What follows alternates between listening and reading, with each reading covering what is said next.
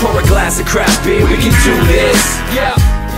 So let's start talking about these beers that we got. I think we're all got different stuff here today. We're going to start with mine. This is the Paper Salesman Pale Ale. Pale Ale, hazy as tits, just how I like it. You were telling me before, Scott, it's the Galaxy Pellets and Mosaic Lupulin powder. Yes, and then lots of oats.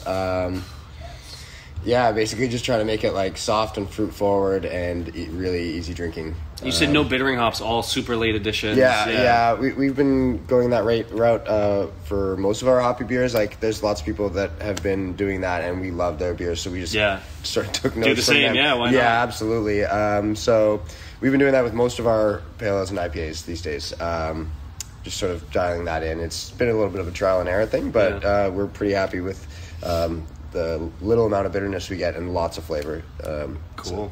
So it was like a conscious thing to sort of move towards that hazy like styles for you guys? The juicy. Yeah. This beer in particular is a good example of the evolution around here, because this the first time a beer by this name appeared was 2 years ago, and it was the same grain bill, but everything else about it was completely different. Right. Scott really went to work on it, and when it came back, it had its fans, and they didn't recognize it anymore and loved it. And the other people who'd never tried the old incarnation love it, and it's just kind of snowballed. But this is kind of what hoppy beers of Dominion City have become and evolved into over the last couple of years. So I feel like we talk about it almost constantly. It's just such a cool thing to see Canadian breweries really like adapt to it. Then I feel like you guys and Bellwoods are probably some of the two that have really gone hard. And it sounds like interesting you said that the beer had evolved over time, because that seems to come up a lot. Give the people what they want, right? I guess this is the trend, this is the direction that it's going in, and I feel like a lot of the breweries were maybe initially hesitant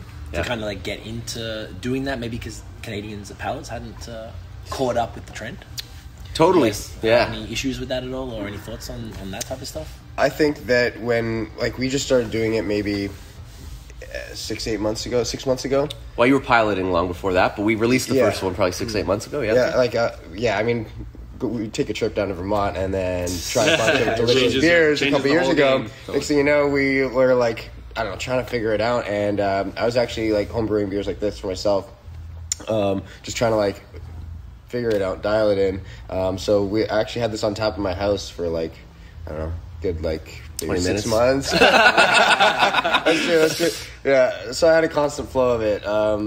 But it's, I don't know, it's just sort of come around. Like, we really enjoy it, and it just, I don't know, we're always working on it. And, like, always evolving, more or less. Like, almost every batch of beer that we make, there's a tweak in it.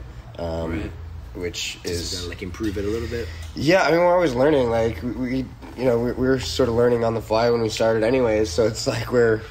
We're still learning. So and then we can exchange knowledge with other people, like at a conference like this, and exchange techniques, and so it's really neat to be able to try that on every batch. And sometimes we don't want to make things super different, but sometimes it's like, the drastic changes can happen, and it's awesome. It's fantastic. Sometimes we go back on that, but it's good. Either way, give the feedback and keep it moving. Yeah. I mean, the cool thing, I think, is like we're almost 3 years old here, which isn't that long really. No. But when we were designing beers, to open with, they came from my backyard. It's sort of like, the least interesting origin story of Canadian craft brewery, home brewers. But the styles we had then were a product of what was popular at that time and even before that time. Right. And so what I think is cool now is that guys like Scott and the other guys on our brewing team are bringing new ideas and things I was never going to get to myself, especially once you get into it and stuff's pulling you lots of different ways. But now we have a team who get it and who are out there, and they're like researching and talking to people and coming up with new ideas, and like we're making better beer because of it. And the really cool thing is to see that Ottawa as a market has really evolved beyond what they thought they were comfortable with, even since we've been open. Right. The idea that you can release a turbid, hazy, juicy IPA, I mean, that's something nobody had seen or was doing even when we opened. So it's kind of cool. It's very, very cool. I love it. What do you got there, man? Same? I'm drinking the same as you. Okay, so we got twinsies. Look at that. What do you fellas got over there? That little sexy red guy. This is a beer we've done before. The base beer is called Canada Gose. Okay. And it's a kettle soured German style wheat beer. And Gose is brewed with sea salt and coriander. So the base beers remain more or less the same since the last time it was around, but this time we introduced some Concord grape. So it's the kind of beer you can taste in your cheeks. Yeah. Pull it away. How is it for a morning beer? It's actually working for me.